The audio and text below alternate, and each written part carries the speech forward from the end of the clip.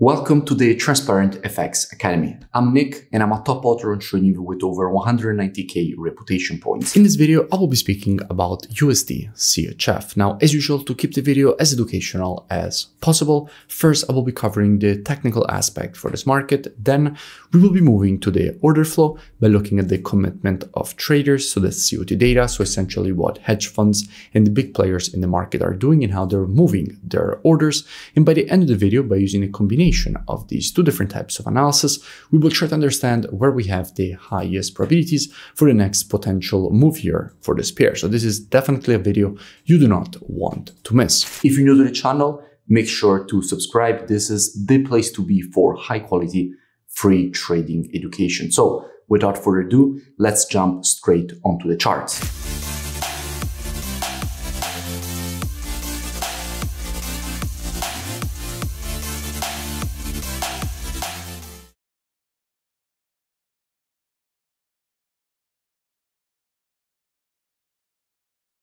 Starting here from the monthly time frame, what we can see is that at the moment the market is trying to create a double bottom at this level.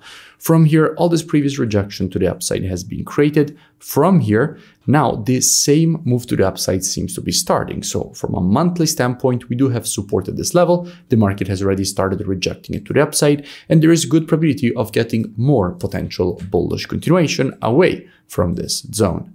Dropping down on the weekly time frame, what we can see is that we just had a shift from a weekly bearish market to now a weekly bullish market. In fact, we went from creating lower lows and lower highs to now creating higher highs and higher lows. So in a situation like this, more bullish continuation could be created away from this area, pushing potentially this price higher. Going down on the daily time frame, what do we see? Now, from a daily standpoint, the pattern that the market is currently creating is quite clear. We have a strong impulse followed by a correction. In general, after an impulse, if we want to measure the correction, we have to take our Fibonacci from the low to the high of the impulse leg. And if we do that, we can see how the market is currently rejecting the area in between the 0.618 and 0.786 Fibonacci retracements, which is also lining up exactly with this previous daily resistance turn support, creating confluence of support inside of this area, which the market has in fact already started rejecting to the upside. So from here, more bullish continuation could be expected away from this area. And in general, inside of a confluence of support zone, you do expect more institutional longing. So let's go and see what we have when it comes to the commitment of traders, so the COT data, so essentially what hedge funds and institutions in the market are doing. Now, by the way, make sure that you join my free Telegram channel, which you find both in description and here on the screen, so you never miss new updates. Now, continuing with the analysis, as I was saying, let's go and check the data precisely for the CHF. The first thing to keep in mind is that this is actually CHF USD, because all currencies on the spot are traded against the USD. So the data that we're seeing is the data for CHF USD. But since we are interested in USD CHF, because that is what we're analyzing, we simply have to invert it. And what we can read here is that with the last reports, we have gone from minus 3.9k net positions down to minus 6k net positions, showing how institutions have now moved to the bearish side for the CHF, meaning to the bullish side for USD CHF, because institutions shorting the CHF, as I just explained, means that actually they are longing USD CHF. And we can see, in fact, how we now have a quite high amount of longs, one of the highest that we had so far, going from 3.7k to 12.6k longs. Now, as institutions are moving to the bullish side, and since now we are inside of a confluence of support area, there is good probability of getting more institutional longing of USD CHF, which at that point would further increase the probabilities of a potential push higher away from this area.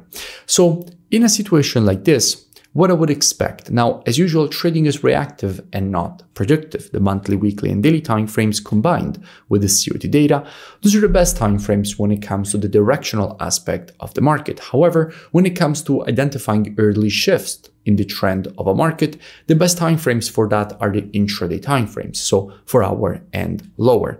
Therefore, what I would expect is that if this market would shift from an intraday bearish to bullish market, at that point, I wouldn't be surprised to see a potential push higher, with the market completing this daily impulse correction and impulse pattern to the upside. Now, if you want to learn more, I really suggest that you go and check out the transparentfxtrading.com website, which you find linked both in description and on the main page of my YouTube channel. Here, you have the possibility to gain access to the most complete, all-inclusive mentorship program that I have created for you. As soon as you open the website, you will see this video breaking down everything included in the mentorship program. And in the program, you have the possibility to gain access to all my courses and also to the software, so the COT data software, which is exactly the one that we used in this analysis, the trading station software with Telegram signals integration, which puts together everything that you need as a trader all in one interface. You also have the possibility to gain access to one-on-one private mentoring directly with me, so you will have my personal contact. And if you continue to scroll down on the website, you will see that directly from the website, you will have the possibility to register and gain automatically access with the email and password that you will create during the registration process. So at least I suggest that you go and check it out right now. The link is both in description and in the main page of my YouTube channel, and I will see you in it. If you enjoyed the video, make sure to drop a like. Also, if you have any suggestions on any topics or pairs that you would like me to cover in the next videos, make sure to drop them in the comments below, and I will see you in my next video.